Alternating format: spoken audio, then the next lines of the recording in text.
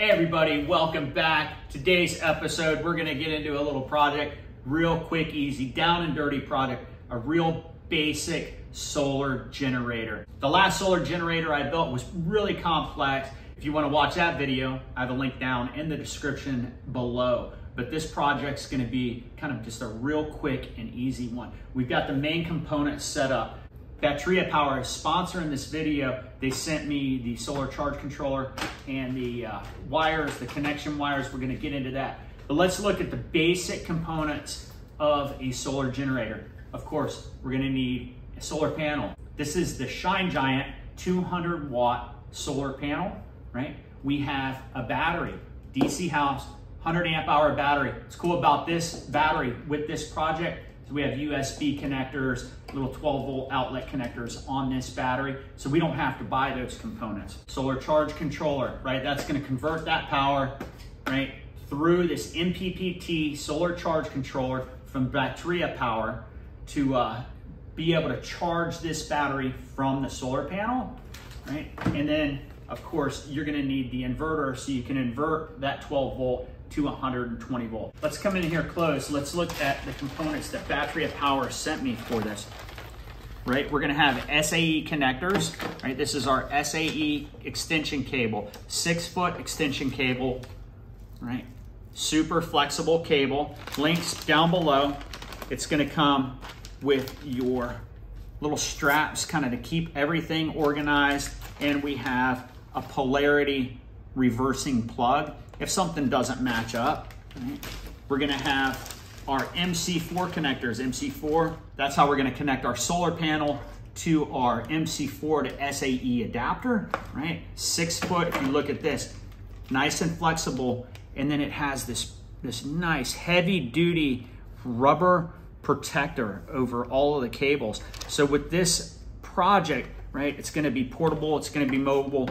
As things maybe scuff around on the ground, you don't have to worry about anything getting marred or chafed up with this really nice protector on it.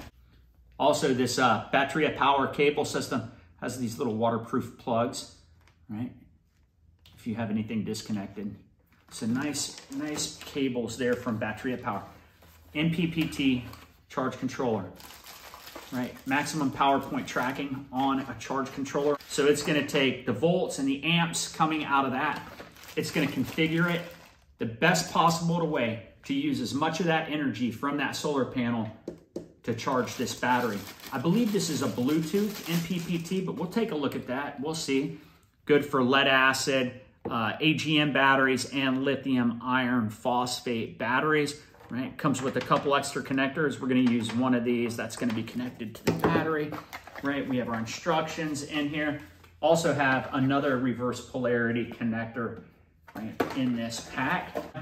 And our inverter, the Junpa 2000 watt inverter. This is a really nice inverter. I did a review on this not too long ago.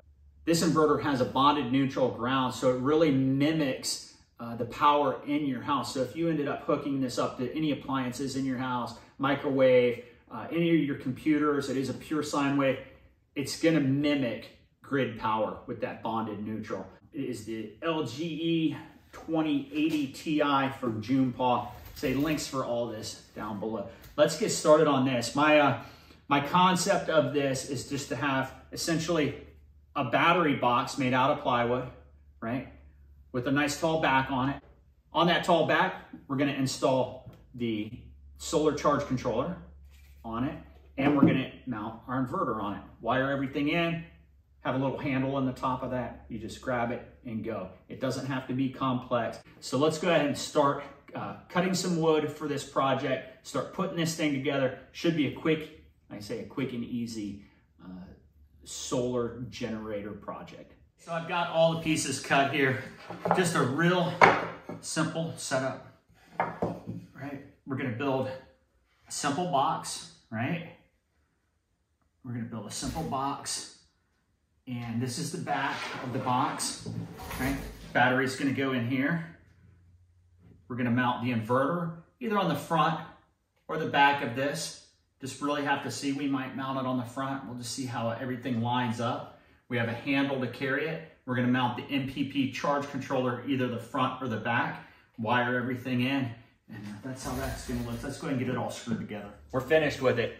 I mean, honestly, this build probably took 30 minutes to put together, right? It's portable. We have the handle for it, right? We can remove the battery, put another battery in. We can make this for whatever battery size we have.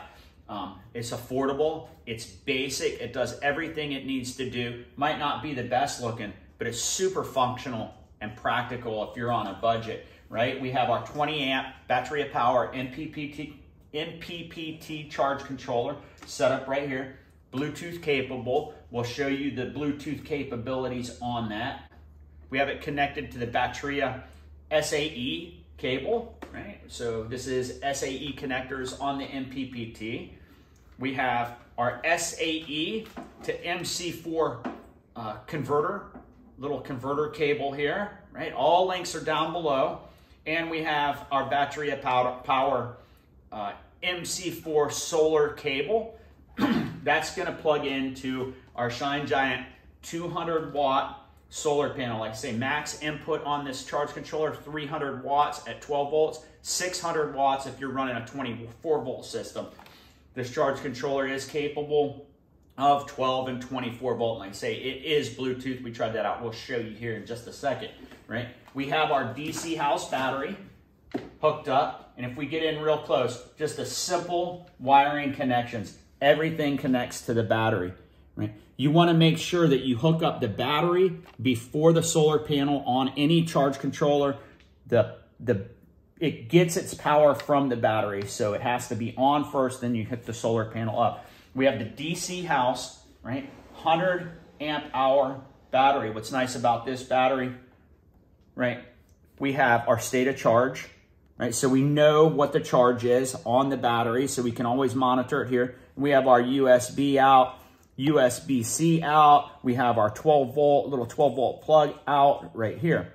Now, if we spin this thing around, right, this is where our inverter is. This is where we really convert that 12 volt to 120 volt. This is the Junepao 2080 2000 watt inverter, pure sine wave inverter. Nice solid inverter. I'm actually really happy with this, right? 120 volts. So we have everything we need. We could plug this thing into a refrigerator, television. This thing will actually operate a microwave. If you need more power, just build a bigger station here. You could put a 200 amp hour battery, but it's just basic. We have the battery, the weight of the battery will keep this thing from flipping over. So let's go ahead. We're gonna hook this solar panel up on this. We're gonna hook a load onto this. We're gonna monitor the Bluetooth app and show you it actually like working and functional, and just to show you how basic this thing is, and then it does work. All right, we have this thing all set up. We have the app here, right? We're gonna go ahead and put this app on the screen off to the side. You can see all the parameters on the application now, right? Solar panel's working, right? We have 13.3 volts of power. You see here right in the top.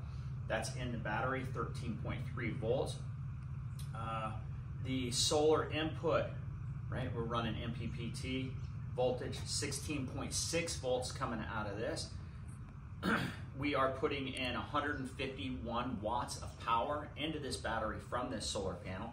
So you see all the information. We have today's running information, right? Kind of some historical data, but we're gonna go over and switch to the historical data, right? You can see the graph here.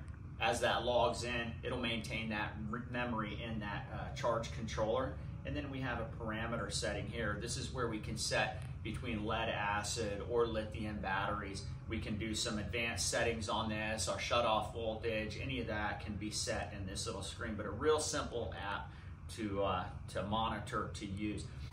Walking in front of the solar panel, you can see here as she walks in front of the solar panel, right, that power wattage drops. We're down to 120 now. And as we clear that shadow off of the solar panel, right, it goes right back up. So it reads in real time, right? There it went, reads in real time, just maybe a couple second delay through the Bluetooth.